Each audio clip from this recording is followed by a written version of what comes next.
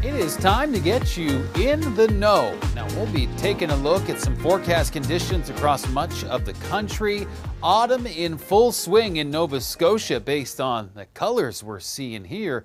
However, temperatures for much of eastern Canada are feeling a little more summer-like in the days ahead. Should make for some great conditions to go exploring, as Nathan was there in his Weather Network cruiser. Meanwhile, in Fredericton, we're getting a nice peaceful shot along the water. Fredericton, one of many places that will be enjoying some nice temperatures. And what's bringing this unseasonable heat? Well, we'll be getting to the bottom of that.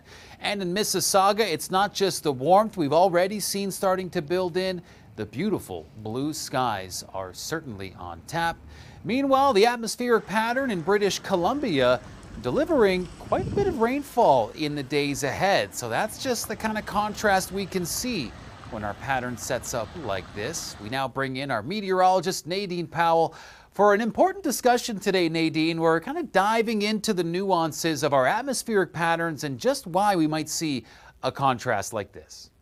Yeah, you know, Matt, when we talk about that, we always look to the upper levels, especially for the big picture and the jet stream, what sort of pattern is setting up. And we tend to have two broad patterns. We have that zonal pattern, more or less where we see systems moving along at a relatively okay to fast pace. And then we see our temperatures more or less near seasonal force. But then things get interesting, Matt, when we get into that amplified jet stream pattern where we have systems moving a bit slow, we get ridges setting up, and we get troughs setting up as well. And that's where we see the differences. And it can be quite a contrast in, you know, weather conditions and temperature conditions with this amplified pattern.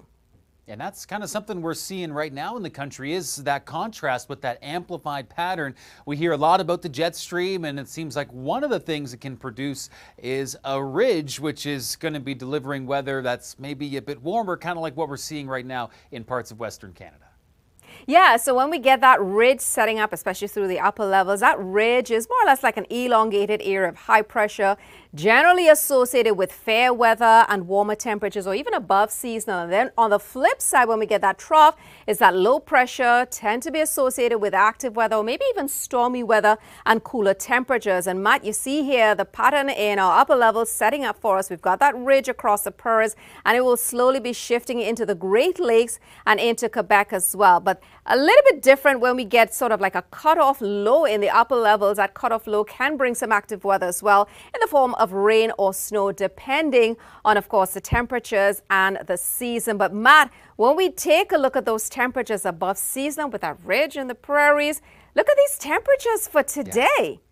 I mean, we can even see visually, right, this sort of intensity of that ridge, and the temperatures really reflecting that, as yesterday was Alberta, that was scraping near 32 degrees. And yes, for the day today, we see some 30-degree temperatures. By Wednesday, Nadine, we're going to dip below that mark, still some unseasonable heat. But yes, as you mentioned, that heat gradually shifting east. Yeah, so that ridge will be pushing its way into the Great Lakes and into Quebec for us in the coming days. And we'll see a lot of that heat push through that region. So for instance, for us by Saturday, Thunder Bay up to 26 degrees. Look at winds at 29 for us as we head through the weekend. And by the time we head into the beginning of next week, Matt, the departure from normal highs for us across much of southern Ontario, at least perhaps 10 degrees in some instances.